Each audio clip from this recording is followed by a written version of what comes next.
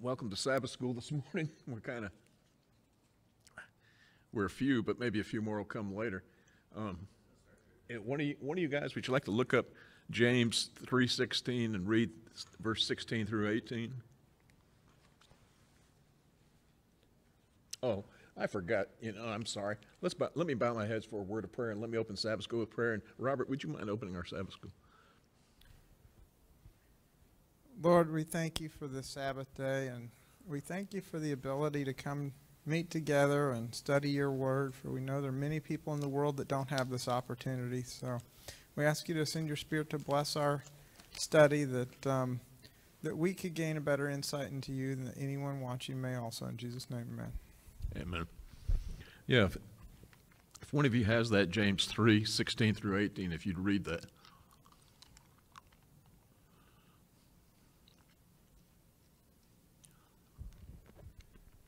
For where jealousy and selfish ambition exist, there is disorder and every evil thing. What about 17 and 18?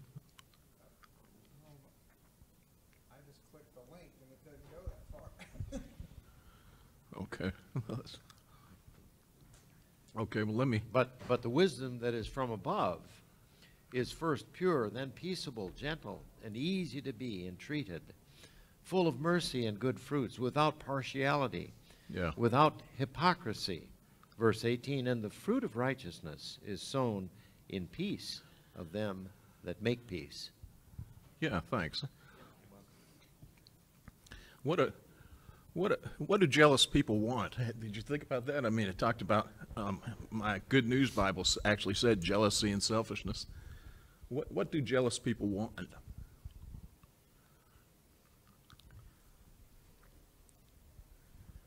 Well, the problem with a lot of jealousy, it's irrational. It never actually shows that anything will come to fruition. If I'm jealous that someone's talking to somebody else and I think it might affect my relationship with them, it doesn't mean it does. It means that I have a problem, they don't. So I think that's why the next phrase, it says, what happens when these things exist? Jealousy causes disorder. And the next one, selfish ambition, that's more of the envy and all that kind of stuff that we were talking about earlier. That's where you get every vile practice, because people will go to no ends to get what they want if they have no moral, compass.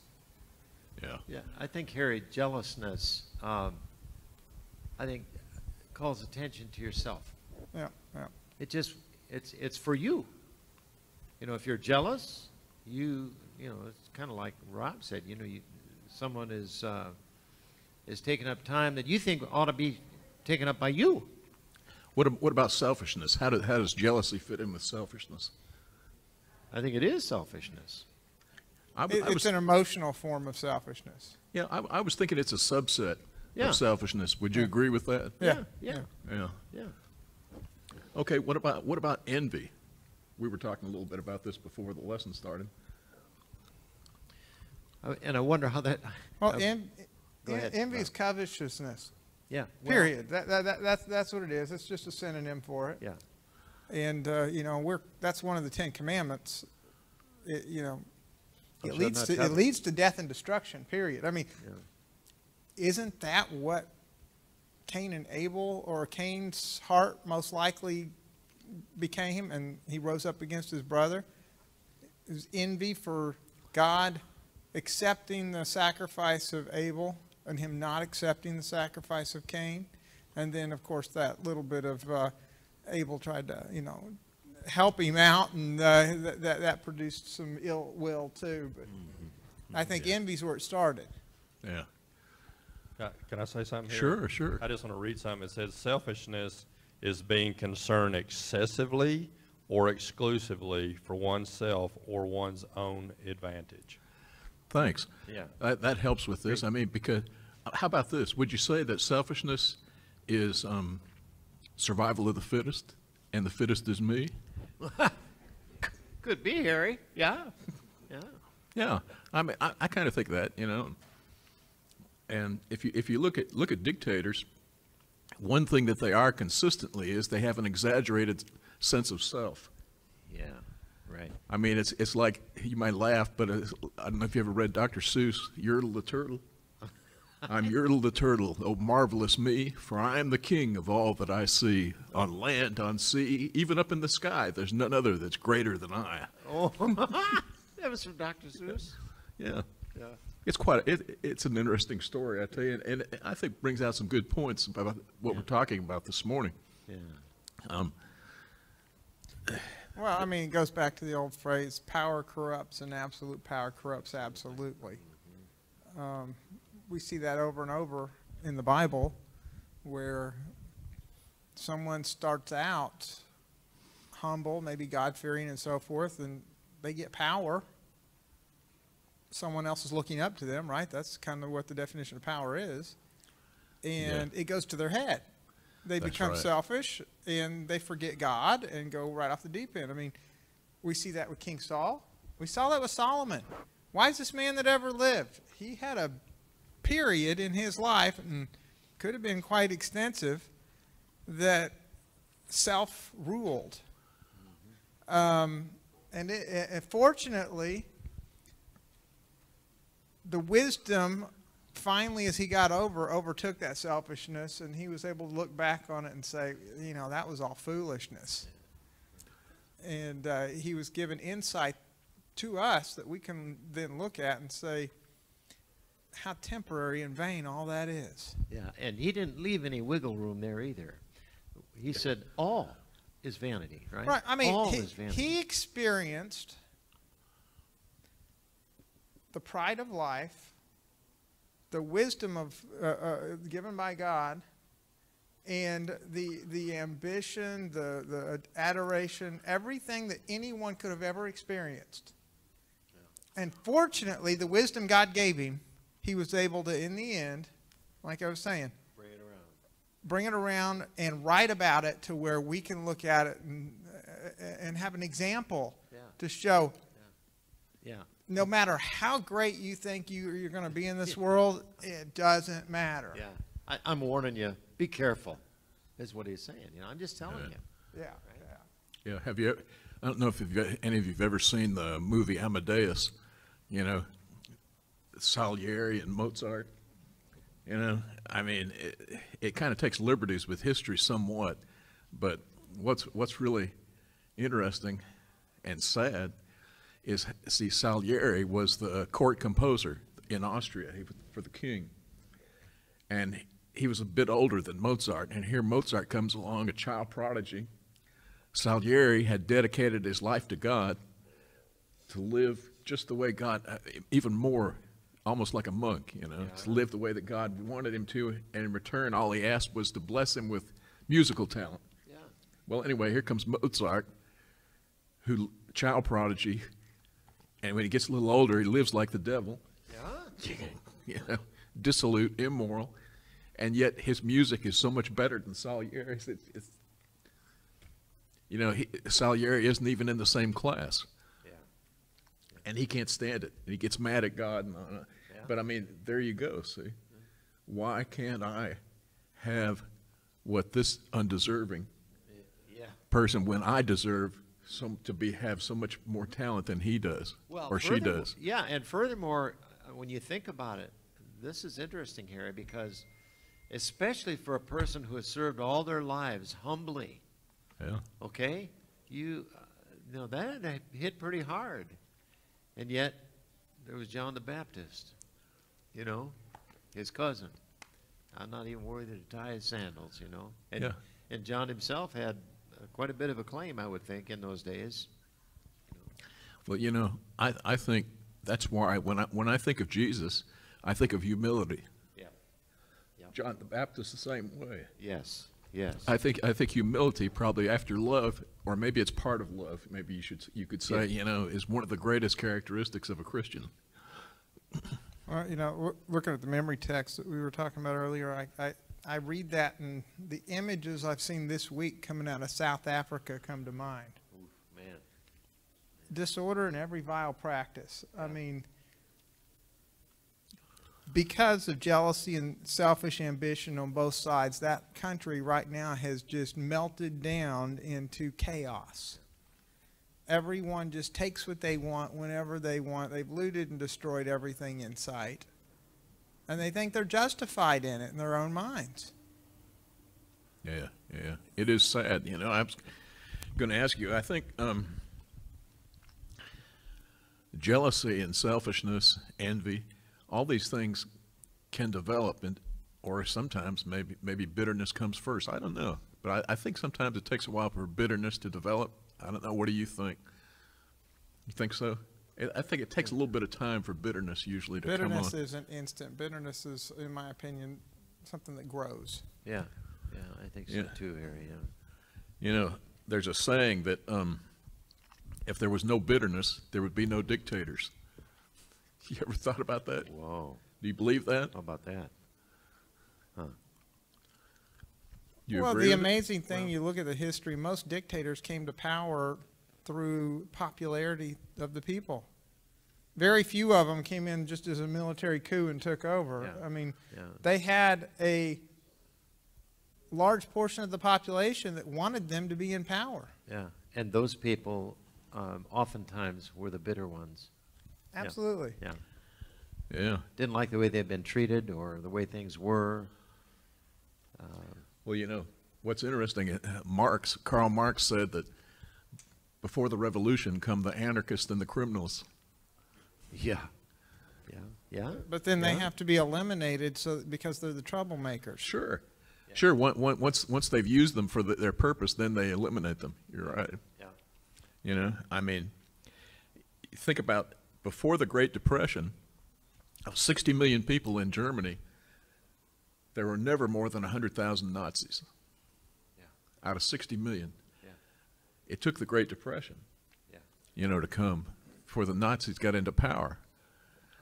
And once Hitler was voted into power. People probably like you and I voted him into power. And Well, because he promised them economic prosperity. And once he got in, you know, he never looked back.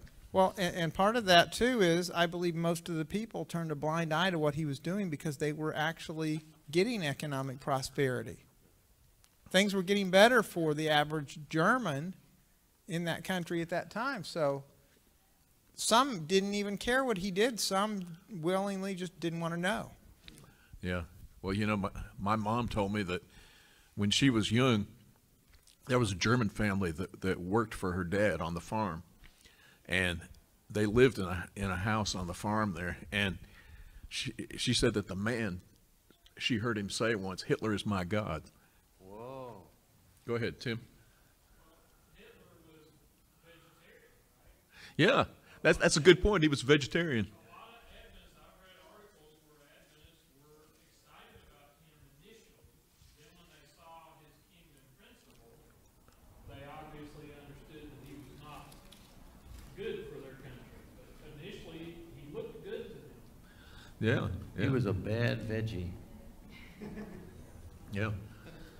And you know something to think about. There's you know a story going around that's been going around for years, and that's that there's a difference between fascists and socialists. That's untrue.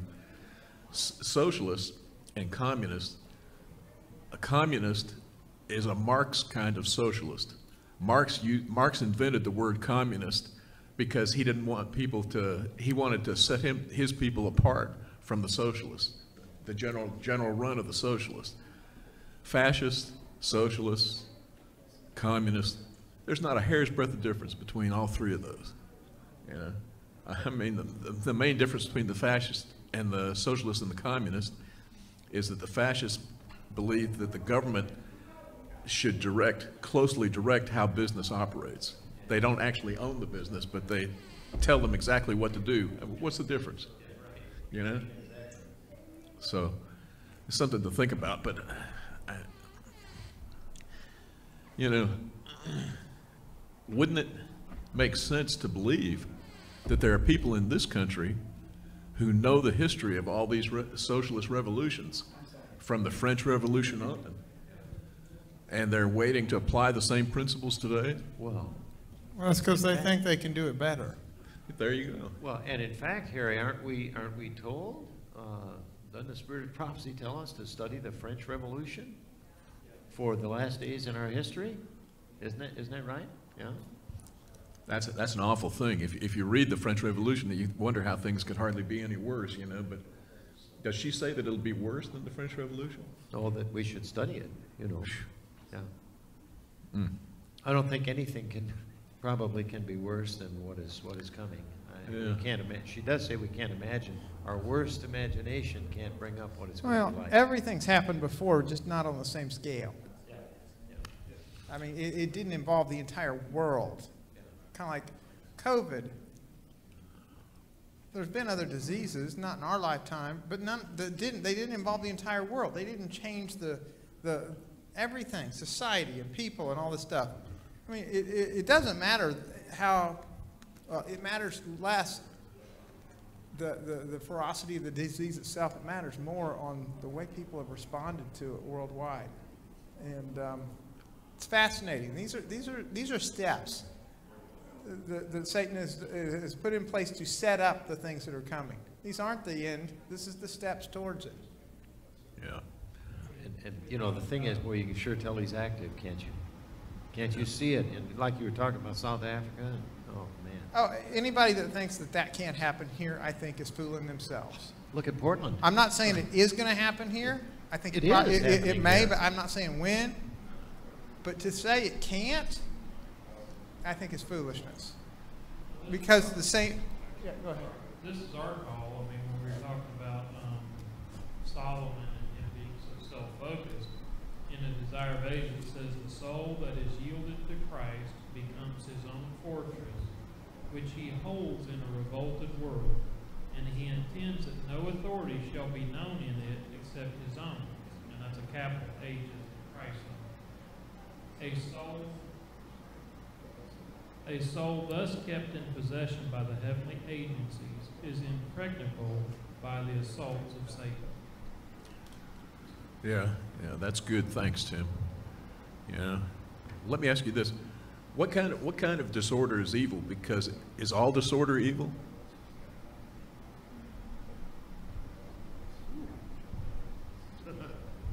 Well, I mean, God is a God of order. So it depends on what you're trying to refer at as disorder. But normally disorder kind of goes along with the idea of chaos, to where it's like everything is for itself. Like And South there's Africa. yeah, like South Africa. Like Portland. And there's no specific organization to it. It's just everybody does what they want to do. Everything does what it wants to do. In a disordered system, there's individuals are not being part of the group, in a sense, or whatever it is, you know. I think the bigger question that we're going to be faced with now, and you can see it in the background of our culture, is division God. And there's a lot of folks that will say the revolution. You can look and hear it on YouTube. You can find the Pope talking about it. You can find a lot of evangelical leaders talking about it, that division is not godly. That the revolution of 500 plus years ago, the Protestant revolution, or the Protestant change, was a Satan-inspired division of the church, and they're wanting us to come back and yield. So I don't think disorder is consistent with God's principles, but division is, because he calls us to have an exodus from things that aren't based on truth. And his law and his love and his character are what it has to be based on, and not just on unity itself or on love itself, without having the underground foundation of the truth. Yeah. But the difference, though, is I believe the division's not coming from God. The division comes from those that are against God, but they try to flip it. They try to make it. It's from God. He called Moses out of Egypt. He called Well, Abraham because- out of his family. But He because came of the with a wickedness. sword, Yeah. not to you. He called people for division in certain circumstances. To separate, not to cause strife. Right. Yeah. No, disorder is not really God's principle. I mean, he wrapped up and folded his bedcloths in the tomb. Yeah. So disorder is not really what is a godly principle, but division is in certain circumstances when he calls us to divide. And to get back to that question, Harry, you know what? It depends on where you're looking at it from, I think. Yeah. You know, when you look at, you know, when you look at Orion, you know, the Horse's Head Nebula, okay? Is there disorder there? What?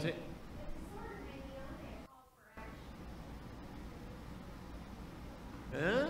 Well, see, it's not so bad, see, because when I throw these things out, I hear a lot of things I didn't think about while I was studying the lesson this week, you know? But what I was thinking about was that I think sometimes that weak teachers in a classroom situation where there's a discussion going on are afraid to allow any disorder.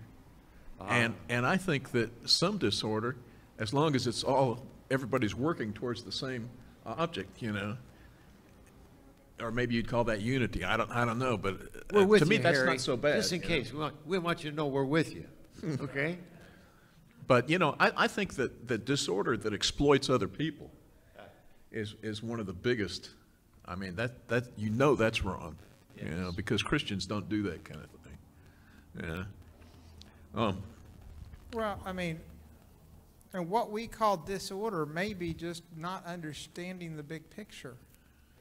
I look at the moon. I look at all of the craters all over the moon. Yeah.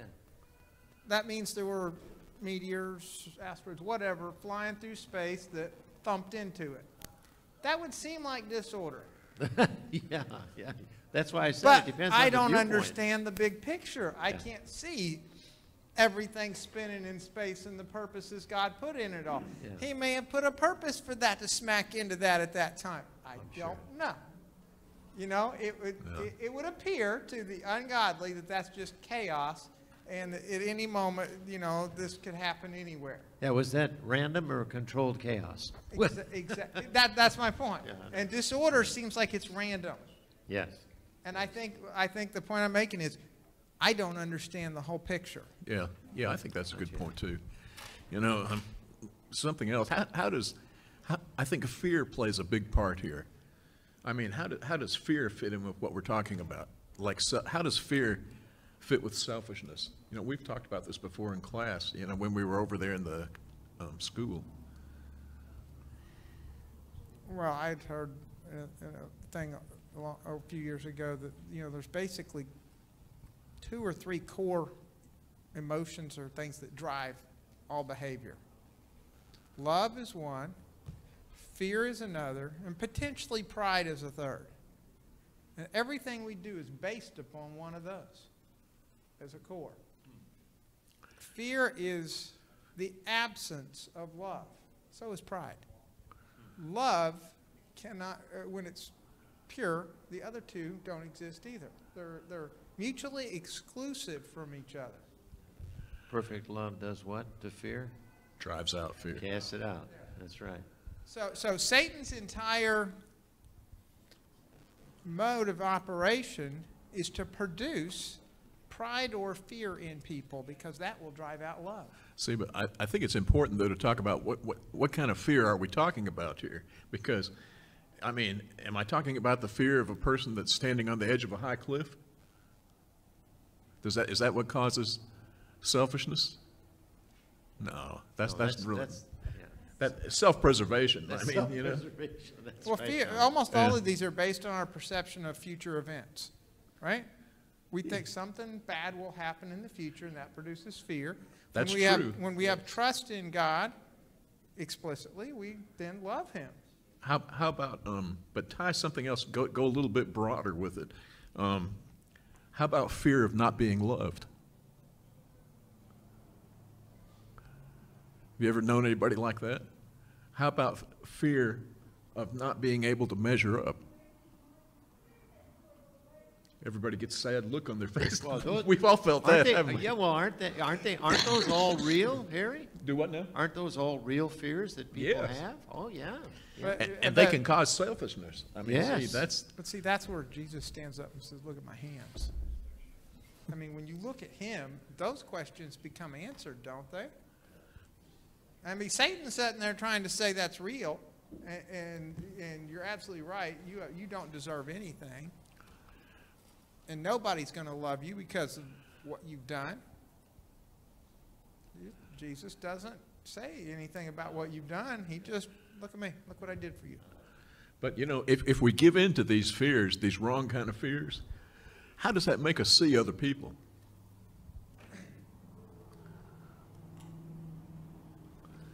We think that they're the way we perceive to fear that they will be, whether they are or not. Are they going to be our friends? No. No, see? I mean, we can see them as competitors, Yeah, as there. as opponents. Right. You know? I mean, and they're people to be defeated so that I can get ahead. If we give in to these kind of fears, that's why these things are so dangerous. I mean, Oh, man. you know, It boils down to selfishness right there, doesn't it? that's right. Yeah. You know, and you remember what the psychiatrists have told us, that the more we do one thing, the more it gets ingrained in our brains, and the more likely we are to do it again. You know? So in the end, if you believe that, then and there's a group that's standing in your way, you got two options: either get them to conform or eliminate them. That's right. Well, I'm saying if you have these beliefs and these core things which are delusional, Yeah. then when you confront this, you have basically two options: you get them to conform to your ideas, or you try to eliminate them. And that's the history of a lot of these movements that are based on this emotion. So we're kind of dancing around the real important part, which is how do we view God? Do we fear him, or do we view him as somebody who has our best interest at his heart? And, you know, when he says, I will finish a work that I've begun in you, we have to have confidence that he's there for us. Amen. Good point, Tim. That's good, Tim. You know, how should we see others? Shouldn't we look on them as family members? Sure. People that have weaknesses. Yeah. Candidates for the kingdom, Harry, just like us. Candidates for the kingdom, right? I mean, Sons and daughters of God, right? yeah. I mean, we should look at them as people who have their own fears and insecurities and weaknesses, and empathize and help them Yeah. instead of trying to defeat them. Yeah, you know? right. And it's only through God, Right, a correct view of God, really. right. A correct view of God. It's like Christ washed Judas's feet, right? Yeah. Yeah. You know what I mean? He knew, but he loved his enemy. And Yeah. he demonstrated that to us, and that's the hard one for me to follow. Yeah, I know. Yeah. Yeah. What is it that heals fear? No, like I was saying earlier, the love drives it out. Both pride and fear can be driven out by love. And it's only what kind of love? The love Godly. that God provides. Godly love. It's godly Agape. love. Yeah. And so if you don't have a true picture of God, what he's like, then we're in trouble, right? Yeah. That is so much in trouble. Ty Gibson has a sermon about the, what is it, the League of, can't remember the name of it, but he talks about how the world on their TV shows, the good guys, The heroes, Captain America, all that kind of stuff. yeah, they all save the world by doing just a better job the same way as the bad guys. They just have better weapons and they do better. It's power over versus power under. Or, Right, and Christ never did that. His power was love. Yeah.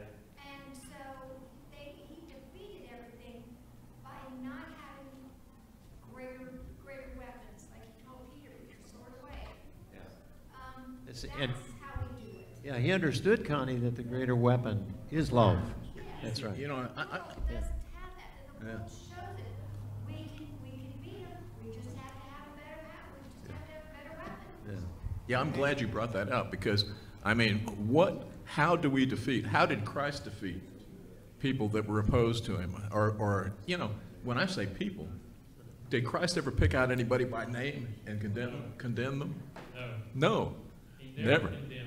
Remember, like even in today's, there's a passage in today's lesson where he's looking at the Pharisees, a group of Pharisees and scribes or whatever, Sadducees, and he didn't call them out by name. And, you know, there were probably those amongst them that weren't, that it didn't apply to. What he said didn't apply to them. So, I mean, how, as an example, how do Christians fight, I should say, or maybe, I don't know, maybe not fight, but what's a better word? How do we defeat? Engage in spiritual warfare? Yeah, that's right. I mean, It's principles, right? So it's principles. So if we see the principle of power over, where we're dominating, he told his disciple, my kingdom is not like that. You know what I mean? My kingdom is service, you know what I mean? And humble service to others.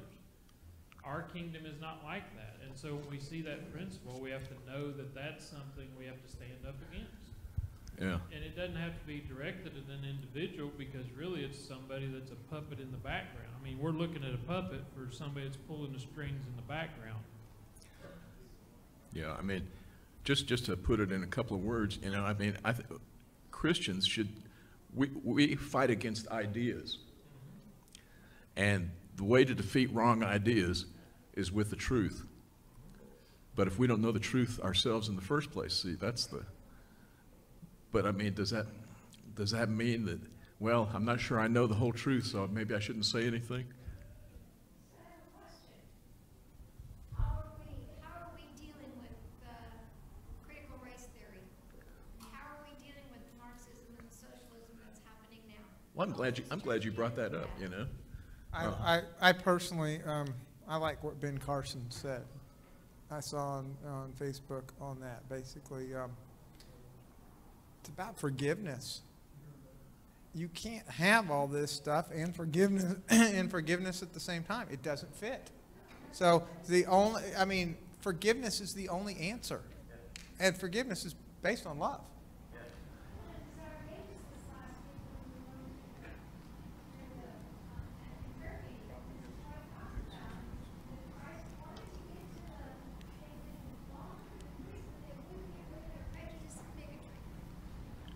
And the other, you're absolutely right. But forgiveness actually is the only thing that'll bring healing too and solve the problem. But you can't force forgiveness either.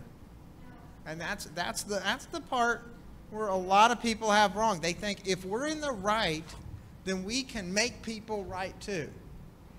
Right? Is that not the history of the ills of this world in Christianity? Is we're in the right. We believe we're in the right because God has given us power.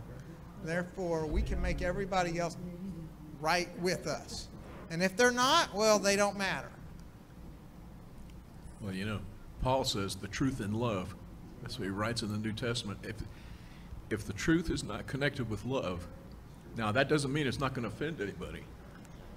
It can still be given with love and offend somebody. I mean, we're, you know, and it's not right just to keep quiet because you think it might offend somebody. It depends on the situation. You have to pray and ask God to impress on you what to do, you know, at that certain time. But, you know, when I think of an outfit, a secular outfit that depends on unity and cohesion and brotherhood, I think of the military. And if you wanted to destroy the military, how would you do it? Critical race theory. There you go. Yeah. Critical race theory. I mean, that's a way to destroy the military. That also could destroy our church. Yeah. You know, the bonds that should become, because let me just give you a short rundown here. You know, I don't know if you know, but back about 1960, you know, finally the Marxist professors in this country could see they despaired of ever having the Marxist revolution come about the way Marx said, because, you know, he forecast a class struggle between the oppressed workers and the owners.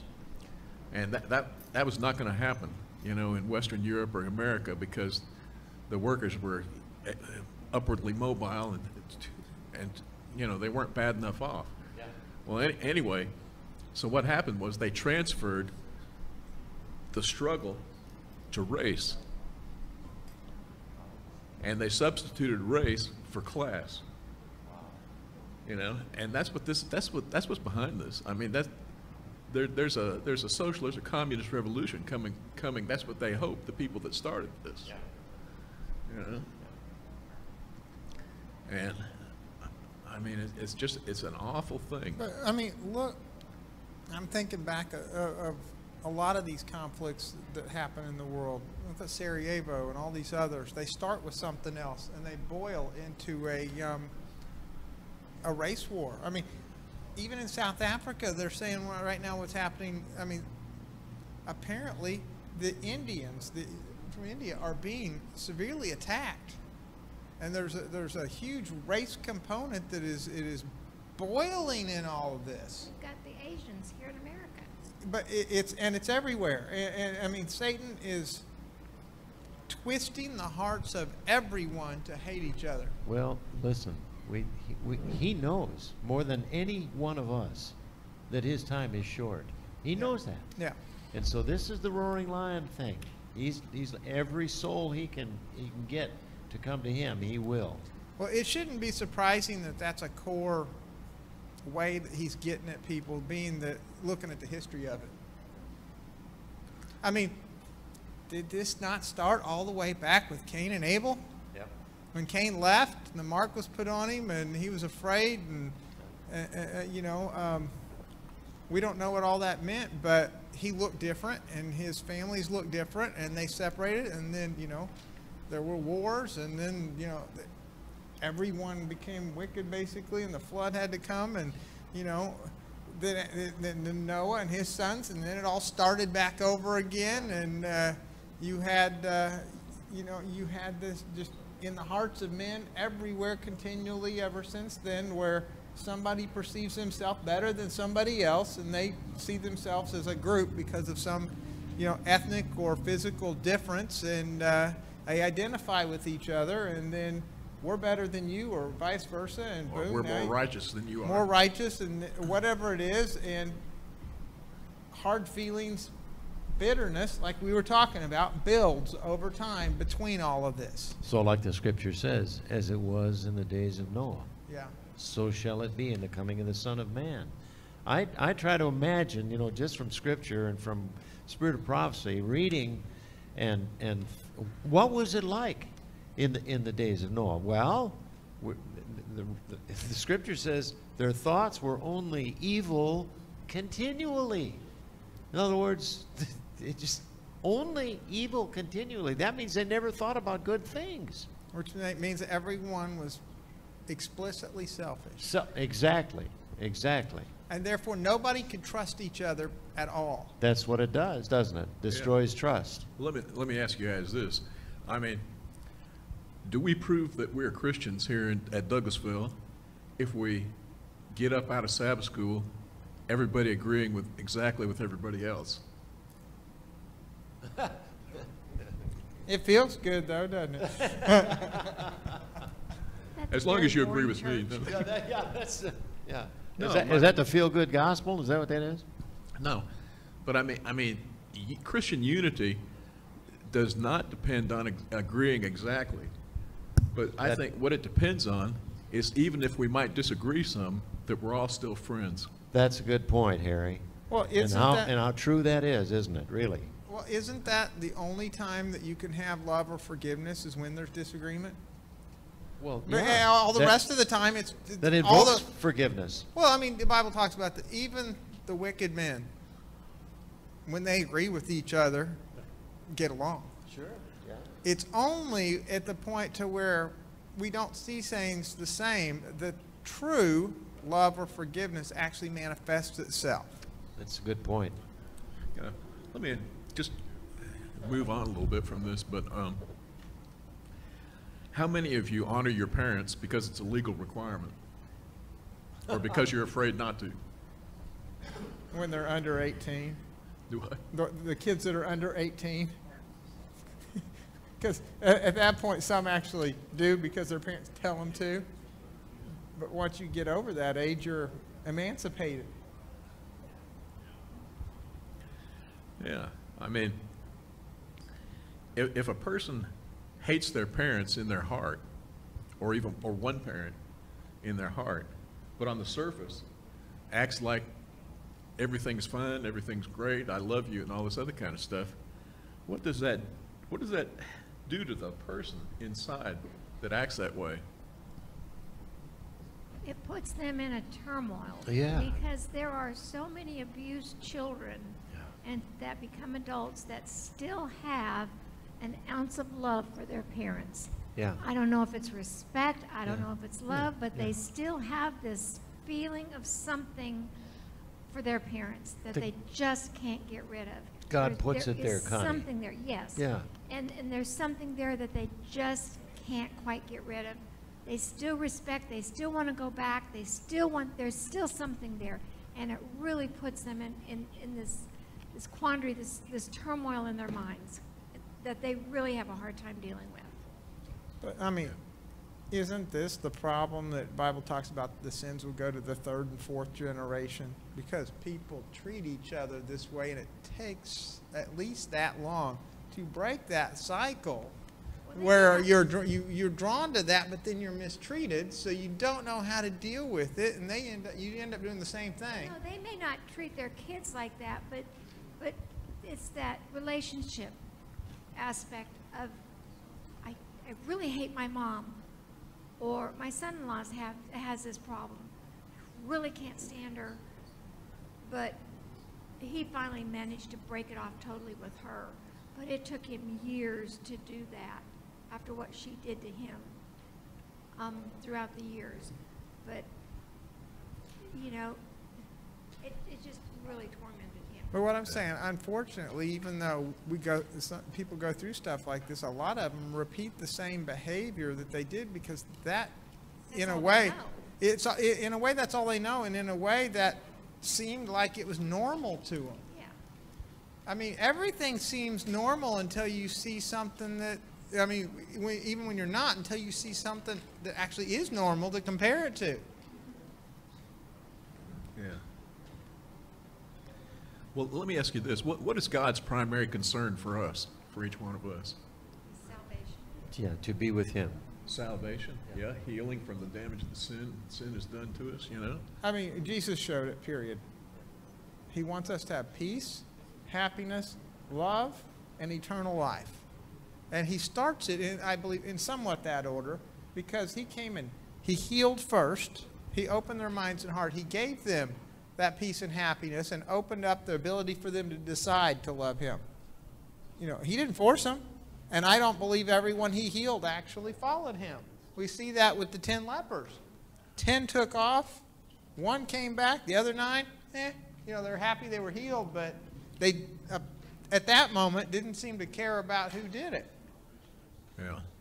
What about, I mean, isn't God primarily concerned with our character?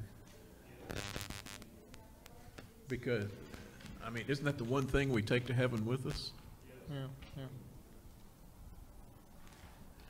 And if our characters are so important, isn't God's character very important? Because we need to know who to emulate, right? Right, if we have the wrong view of God's character, we can't let him reproduce his in us. Yeah. Well, and with the wrong character, these things I mentioned, the peace, happiness, love, and all that stuff, are not sustained. They won't last. See, You might have it momentarily, but without the transforming power of God to change our character, these things won't last, and we can't have eternal life. see, you know, it says in I think it's Ephesians, the first chapter, you know, that we are God's poetry. We are God's masterpiece. If we are God's poetry or his masterpiece, that means we are somebody. Each one of us is somebody. Yeah. Not because of the name that's on the back of our jeans, or the kind of car that we drive, or the house that we live in, or the size of our bank accounts. We are somebody because we are important to God. Amen. Amen. And we ought to treat each other that way, That's right. too. And think about it. I don't care how unlikable a person might be. That person is important to Almighty God. Yes. And should be important to us, Yeah. right, at the same time. Yeah. Can a person really love another person if they don't have the godly kind of love? It's difficult, isn't it? Well, Yeah. Not only is it difficult, Harry, but I think to love them in the right way, in a godly way, yeah, is impossible. I don't think it can happen. yeah. Well, it'll seem so until something tries it. Yeah, right. And that trial may be just an irritation. Is there any sin that's not selfish? We started out talking about selfishness, you know? Yeah. There's no sin that is not selfish, you know? No. Yeah.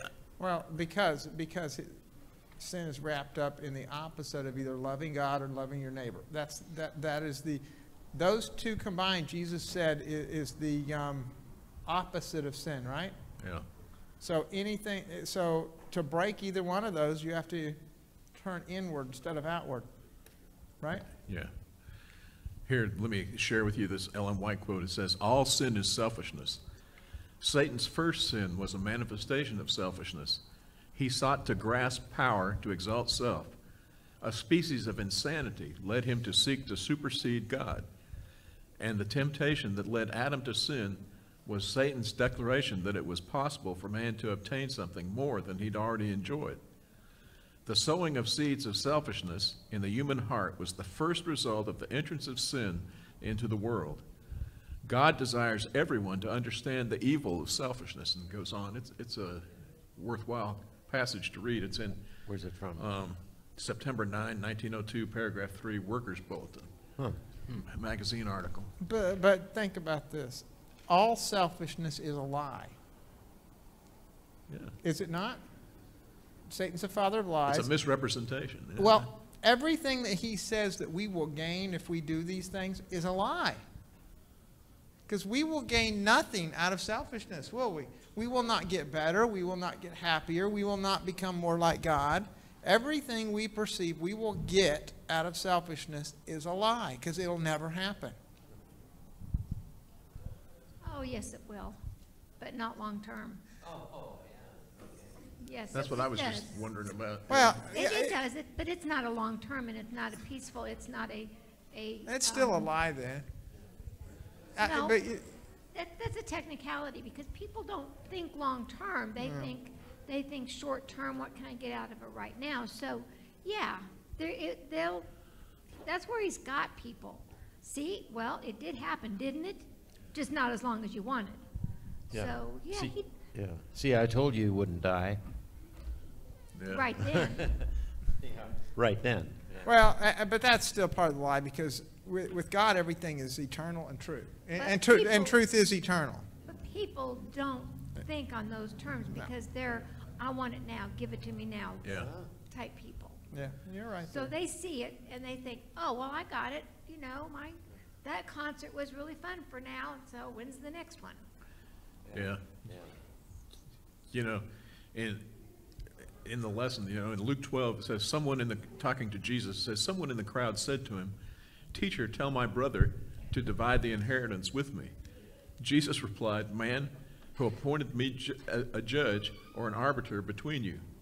Then he said to them, "Watch out, be on your guard against all kinds of greed. A man's life does not consist in abundance of possessions." This man wanted a ruling from Jesus, right? What kind of law requires a judge to make a ruling?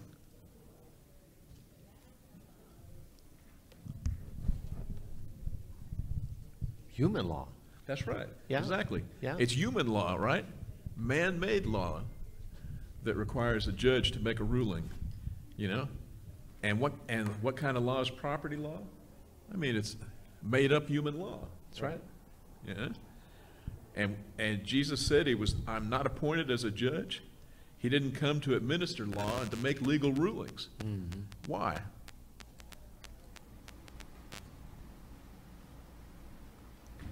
Because he came not to divide, but to bring together. And what happens usually when a decision is handed down like that, There is division, right? Well, and Jesus' purpose wasn't temporary. These human laws are all temporary.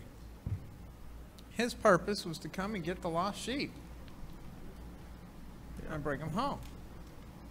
And see, these are all true. And I mean, you think about, why did Christ really come to this earth, you know? I mean, he didn't come to make legal rulings, you know, to make legal pronouncements.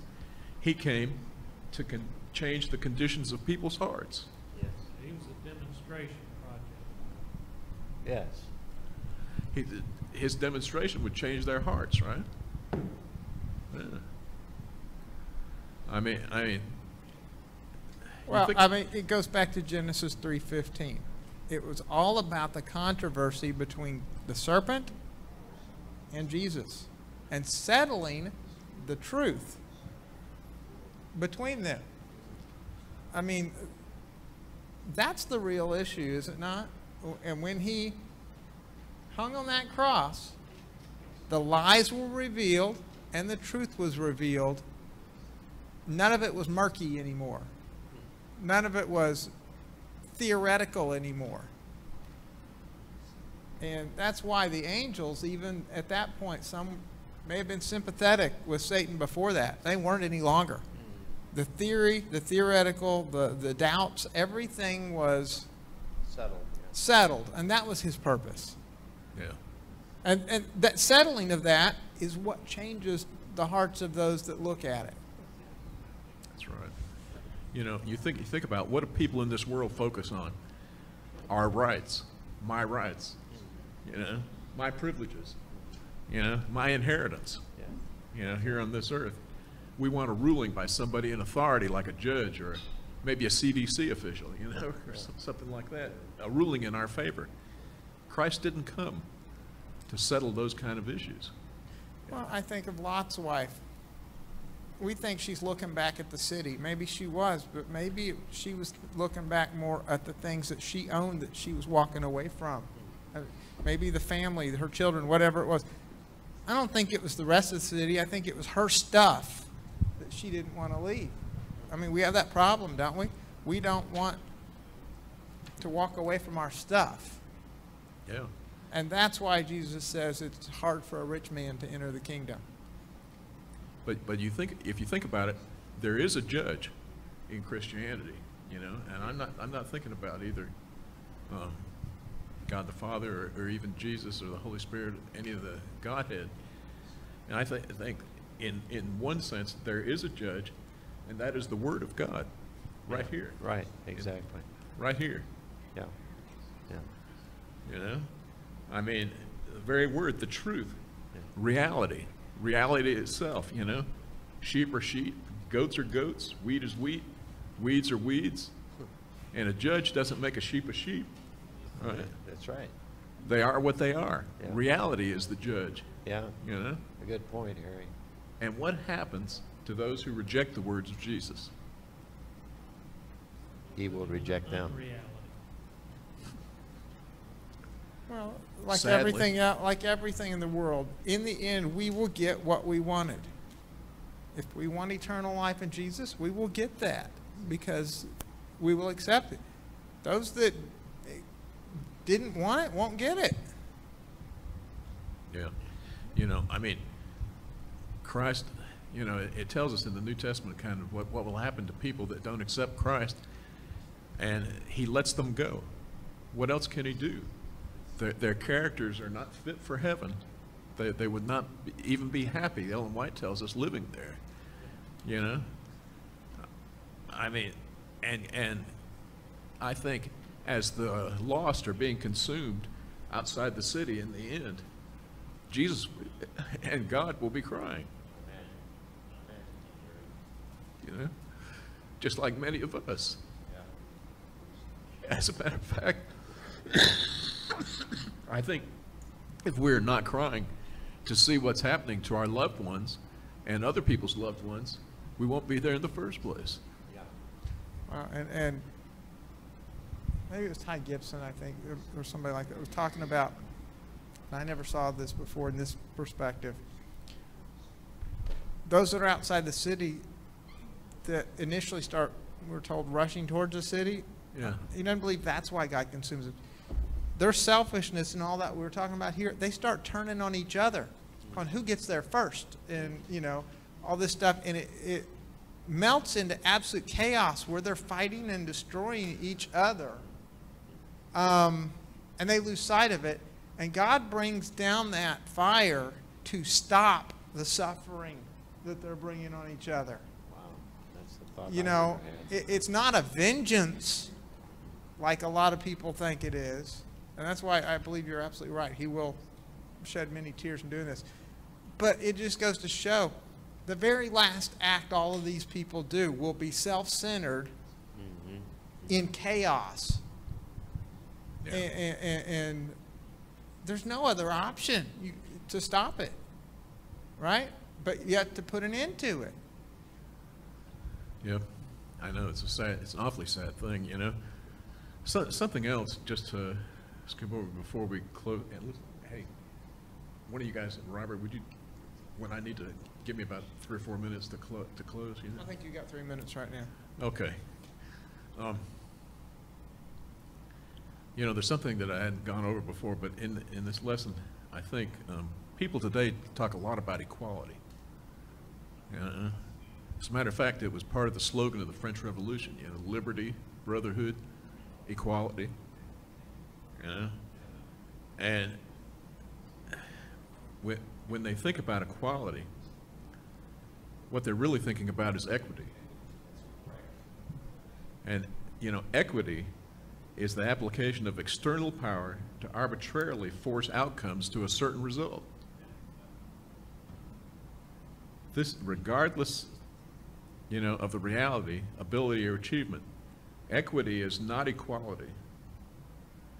Equity is the catchphrase of the jealous, those who are warring against the principles of God's kingdom. God is not about equity, he's about equality. You'll never have peace on this earth or unity if you try to force the same outcome on everybody. If you try to force outcomes. Different people, put in different amounts of effort. Different people have different talents. And God is the judge. Yeah, it's like a friend of mine, Well, that's the same story of the parable that all the workers came at different times of the day. They were all happy to get a day's wages until it was over and they were getting paid. And one guy's like, hey, he's getting paid the same as me and he only worked an hour. And then everybody's mad about what they got because they think they should have more when they were all happy with it when they started. Yep. Isn't that the same thing you were talking about? And God, in this, is given the wages, which are fair and just, but then nobody's happy with them in the end. Because of they got nearsighted and started comparing themselves to each other, and I want more.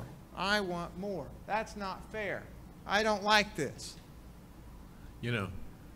Thomas Aquinas is really the preeminent and just about only sole philosopher of the Catholic Church. And he has written that it is okay for a person that doesn't have something to go over and take it from his neighbor who has. I mean, to take it by force. This is foundational philosophy built into the Catholic Church.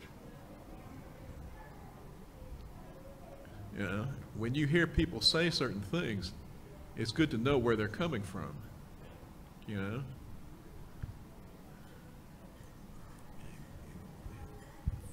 God, there cannot be equitable outcomes with unequal actions by people.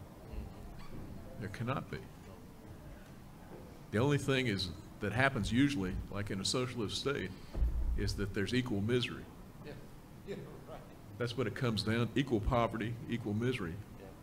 Yeah. That's what happens in the end. And that's what I can't understand. I mean, there's been over 100 million people killed this last century under socialist dictatorships, and yet people still want it. They want this kind of government. They want this kind of philosophy. And what it does is it puts a few people, a few politicians, And the politicians, 95% of them who are into socialism are in it for the money. I mean, it puts them on top and them in power, and then it puts a lot of wipes out the middle class and puts just a bunch of poor people scratching for a living and barely getting by. I mean, you see it now in Cuba with the people rising up. Well, it's all based on promises that never happen. Right? Yes.